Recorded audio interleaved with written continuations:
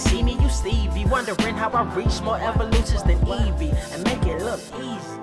What is up, Earth's mightiest subscribers? It's Blerd without fear. Welcome back to the channel. All right, today's video, I actually want to take a moment to sit down and talk about something that I feel needs to be discussed, and I feel like not enough people talk about it, at least not in a way that actually makes any damn sense. And I know, yes, there have been critics. People have been hyper-critical about the X-Men Krakoa era, but the thing is, they're critical of it for completely different reasons than what I am. Okay, so let's go ahead and just put this out here right now. The Krakoa era needs to end. And I'm not saying that because I don't like it. I want to make sure I say this up front because I know there's going to be some people be like, oh, Blerd, you're just a hater. You're just a hater on the X-Men Krakoa era. You're always just shitting on X-Men Krakoa this, Krakoa that, which is kind of funny considering I've literally dedicated a large portion of my channel to the X-Men Krakoa era, and I've by and large been pretty glowing of it. But the thing is, that doesn't mean there aren't some things going on systemically underneath the surface of it. And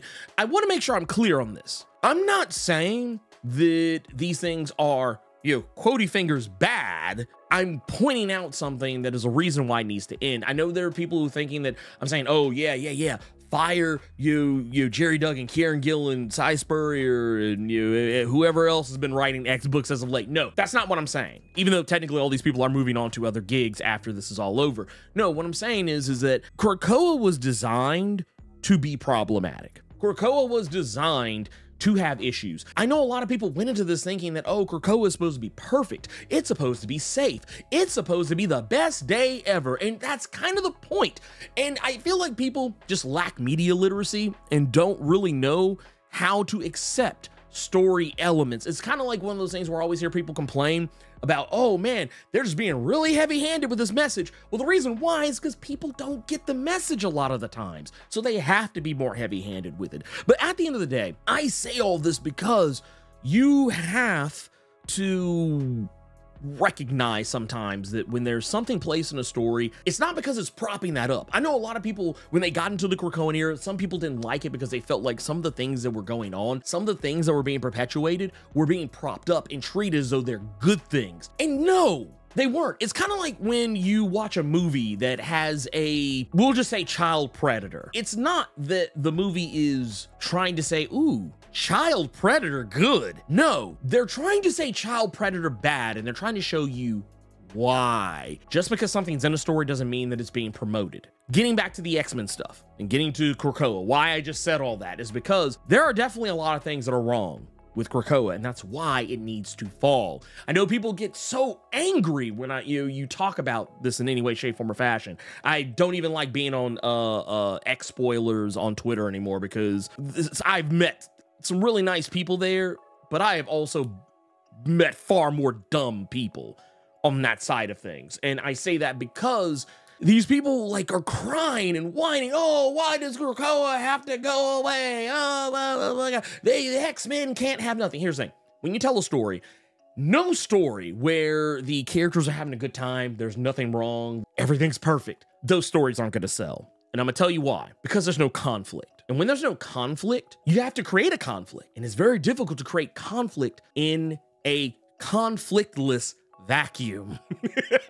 You just can't do it. And if you do, it's going to seem contrived. And that was kind of the thing. When Krakoa was founded, it was awesome at first because we saw mutants up on high. They were placed at the head of the table. They were doing their own thing. They were stepping out on their own. They weren't allowing people to step on them anymore. But here's the problem with that. With that came arrogance. And we saw this. We saw the arrogance. The X-Men just literally, and I'm going to say X-Men a lot, because even though when I'm just talking about mutants as a whole, because sometimes that term is just kind of interchangeable. But the X-Men became incredibly arrogant. I remember it was a complaint a lot of people had about the X-Men in that early Dawn of X era of the House of X run. How are they not prepared for this? How did they not think this was going to happen? And the thing is, when you step outside of yourself, it's really easy to, from an outside looking in perspective, look at a story and be like, oh, I don't know why so-and-so did just do this. It kind of reminds me of what people do when you watch a horror movie. Oh, if it was me, I wouldn't go in the house. And it's like, well, if you don't go in the house, there's no story. It's a common complaint I hear people make about horror movies that, oh, well, why don't they just leave? Well, why don't they just go do this? Here's the thing. If people made wise decisions, all the stories in the world would be boring. It would literally go, okay, well, the X-Men created Krakoa and they lived happily ever after. There's nothing else after that. Okay, you can't do that. That's a dumb way to tell a story. The whole happily ever after doesn't exist. It's not real. It's probably the most unrealistic thing and would be the most unrealistic thing about a story that involves characters with superpowers. But to get down to it, one of the biggest problems with Krakoa was inequality. I've talked about this a great deal, so I don't want to spend a whole lot of time harping on it, but one of the things people don't even pay attention to is the fact that the Morlocks, they were treated differently. And when I say Morlocks, I'm kind of more speaking about a specific group, but I'm also technically speaking about people who aren't even associated with the Morlocks. Like any mutant whose power makes them visibly look different than a normal human. A lot of those characters were treated differently because they couldn't pass for human. And it was something that's even talked about in Victor LaValle's Sabretooth and the Exiles. It was even talked about in New Mutants to a degree or another, and maybe even a couple of other books. But yeah, it was one of those deals where, yeah, there were mutants who were treated differently. Not everybody was equal on an island where they're supposed to be equal. And the Morlocks, more specifically the actual social group, the Morlocks, they didn't feel safe because suddenly the very people who tried to kill all of them, namely speaking of the original Marauders, they were all just walking around on the island just as free as they please. Yeah. Imagine you being nearly slaughtered, like everyone, like all your friends and family, nearly slaughtered, down to the last person, and suddenly you're hanging out on this island where, man, everything is supposed to be wine and roses, unicorns and rainbows, and suddenly in walks one of the people who killed your best friend. Killed your mom, your significant other, somebody close to you, maybe everybody close to you, and there's nothing you can do about it. Like, no one's gonna do anything about it. They're like, nah, man, you gotta let that go. It's all for the greater good. That was a problem. And once again, not a problem because it was bad in terms of storytelling, but it was a problem because it shows that Krakoa wasn't perfect. It wasn't. Matter of fact, you take it even further, the inequality that characters that were clones and characters that were from an alternate reality or a time, they were time displaced in some other way. There was issues with that because, well, maybe less so in the case of time displaced characters, unless you were a character who's like, let's say you exist in this reality, but maybe there's a future version of you who came back. If that future version of you died, by and large, the general rule was that that person wouldn't be resurrected on Krakoa, despite the fact that resurrection was readily available and not a finite resource. I mean, it's finite in so much as if you lose any of the people who are capable of doing it, it goes away. But I mean, it wasn't like they couldn't just keep doing it. They had ways to make it happen. If you were a clone of somebody, it was originally believed you would not be resurrected. This was done away with in Vita Ayala's New Mutants in regards to the character of Gabby Kinney, Scout, who is a clone of Laura Kinney. But yeah, they didn't go that route. Eventually it was like, oh no, these people, they are distinct enough that they should be allowed, to exist on the island. Like, we're going to do away with that rule. But that was a rule for a good chunk of the Krakoan era up to recently. This is something that only really was done away with in the last year of a story that's been brewing for about 4. Now you're probably thinking, okay, well, yeah, that's one thing. That's one set of things. Okay, cool, whatever. Well, here, let's get to one I've actually been talking about more recently, and something I do think should be used as a storytelling point going forward once the House of X era is over, and something I think if it does not pay dividends down the road, then it was a wasted story arc. And that is something that cropped up on the Cy Spurrier side of things in Way of X. And this was when we learned that there were children who were just being abandoned on the island because, one of the rules was make more mutants. And you know what that means? That means we need to have a little more, cheek clapping. You had a little more cheek clapping. And with the cheek clapping, what comes with cheek clapping? Cheek clapping brings babies into the world. And we were learning there were people who were just out there just doing that left and right and having babies and then just dumping them on the island, leaving them. There was even instances where there were children who were revealed to have just been hidden in bushes on Krakoa. And they even had a nursery. I believe it's called the Hatchery. I'm just, once again, I'm talking off the top of my head here. This is all just kind of off the dome. But I do remember the storyline, and yes, there were instances where these children, they had to be taken care of by somebody, and it wasn't the parents. And we even saw this over in Victor LaValle Sabretooth. There was a character, Third Eye, who, once again, we don't really know why he was exiled from Krakoa, but he is listed as having broken that law of make more mutants. So it could only be for one of two reasons. Either A, he made a mutant and that mutant was aborted, or he refused to make more mutants for one reason or another. And I think the former is more likely than the latter. But one of the things he pointed out was that he talked about that. That was the thing that he brought up, was the random mutants just being born on the island and nobody taking care of them. This even came up in Benjamin Percy's X-Force, where there was a young child, I believe his name was Maximilian, who is one of those very children. A very powerful mutant, mind you. And yeah, just abandoned out in the cold. But the fact that a nursery had to be created just so these kids didn't die, it says a lot. Also, one thing I thought was kind of an issue as well was keeping Moira a secret. Now, granted, we knew why they kind of had to do this because, you know, technically, if Moira were to be, you know, unalived for whatever reason, then the timeline would reset and undo everything they had built up to that point. Nobody wanted to lose that, so that was definitely a thing. But one issue is that if Moira would not have been obfuscated, you know, so much, maybe things actually would have been okay. I mean, yeah, sure, maybe word would have gotten out, but at the same time, there were characters who were not clued in that probably should have been. Characters like Emma Frost. This came up during Inferno, especially at a point where Xavier and Magneto realized maybe they should have clued her in, and by the time they did, they waited so long that this broke the trust between Emma Frost and Xavier and Magneto, because she felt like she was finally being given a fair chance. Yeah, I mean, to be fair, she had been a member of the X-Men, but, you know, she was still one of those characters that, you know, Xavier and Magneto still felt they needed to keep her at arm's length. And, you know, she felt that she was finally getting that seat at the table. And really, she wasn't. She was being left out. And, you know, because they felt that maybe they couldn't trust her with this. And who's to say it would have changed anything? But it just showed that there was a very deep lack of trust. Case in point, the fact that there was even a quiet council, a ruling body who people knew who they were, but I mean, they didn't really, you know, share their thoughts and beliefs with everyone on the island. They were making deals and making rules in secret without really consulting anybody else.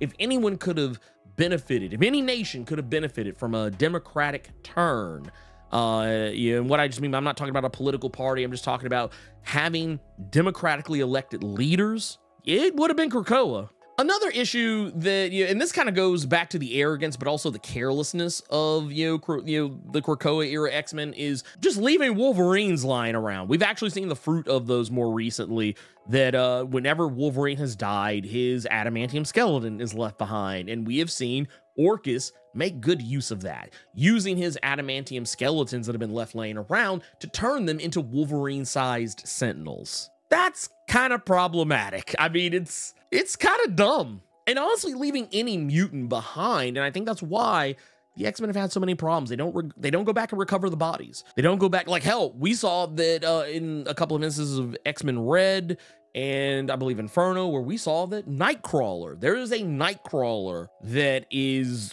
you know, being hung up on the Phobos base that Orcus has up there right next to Mars. And yeah, he's just sitting there encased in, you know, some tank, just dead.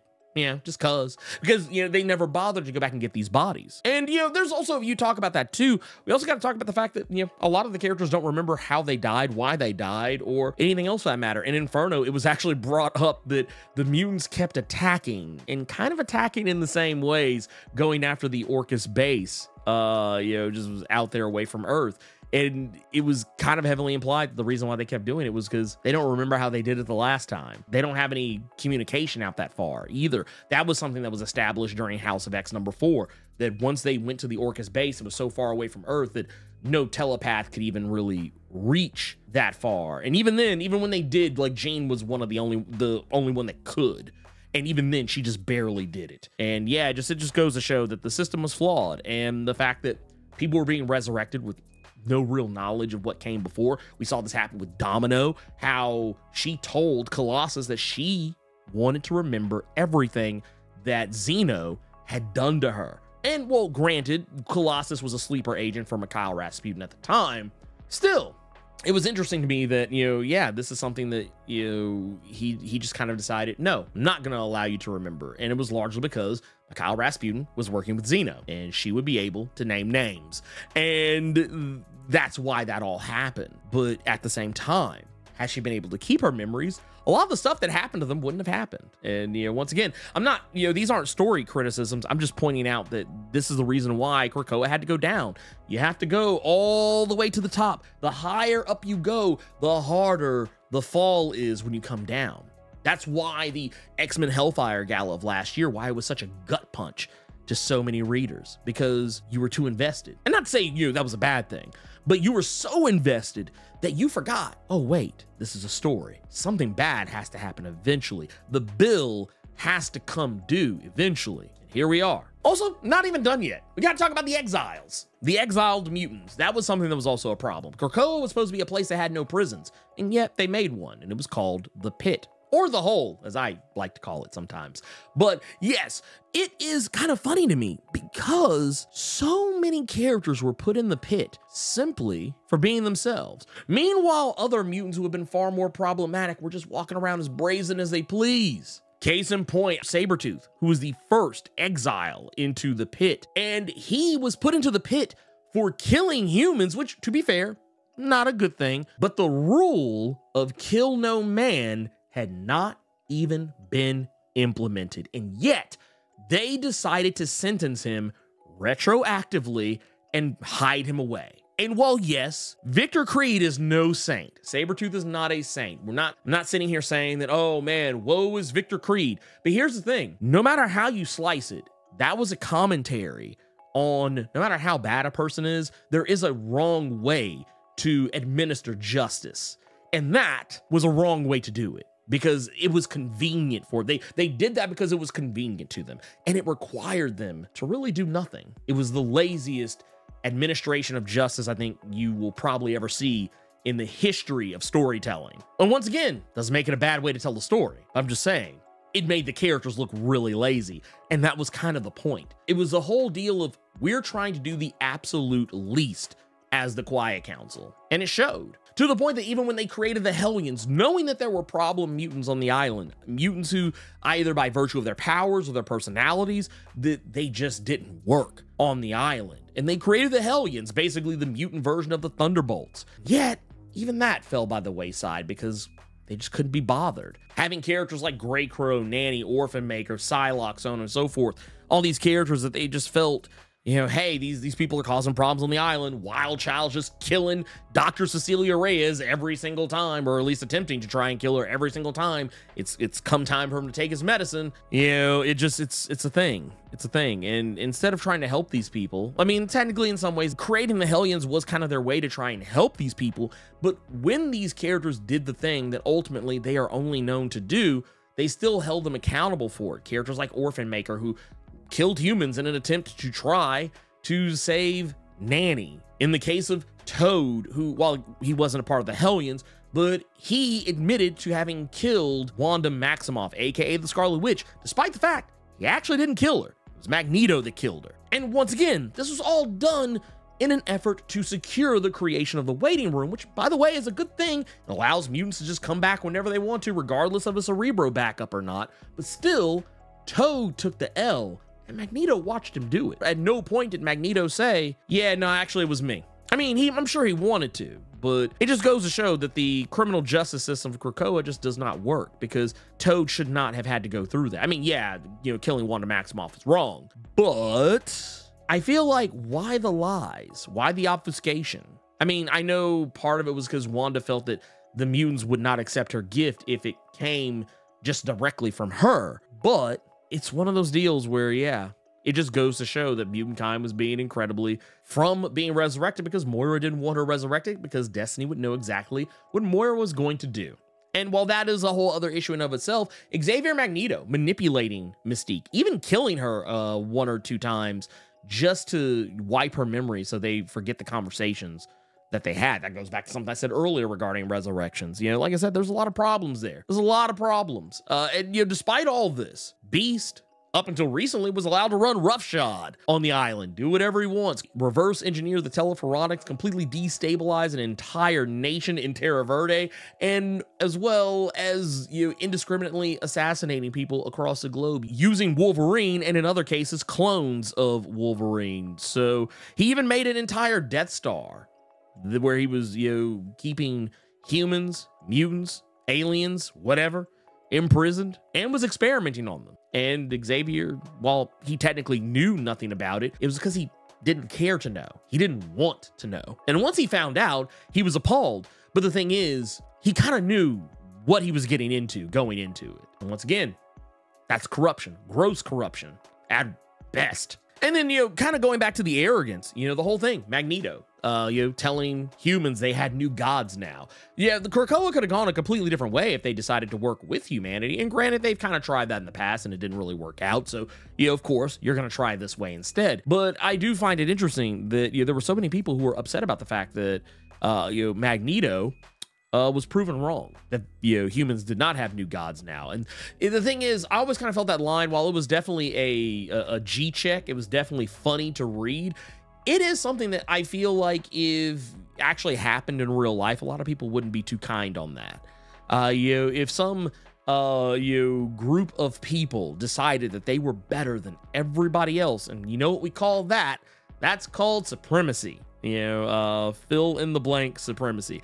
If, let's say if mutants were real and mutants decided that, yeah, we're better than normal humans, we're going to take over, we're your new gods now. Even if they didn't say they were going to take over anything, but they just said, if they said to humans, we are your new gods, I guarantee you there'd be very many of you who would probably not feel too great about that.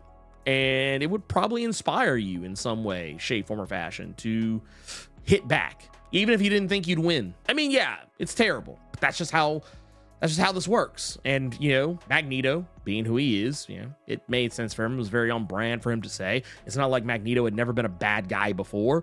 But yeah, I feel like a lot of people missed the message on that. It was that, honestly, right there in that first issue of House of X #1, that should have been the first sign that it was all going to come crashing down like a ton of bricks. And it needs to.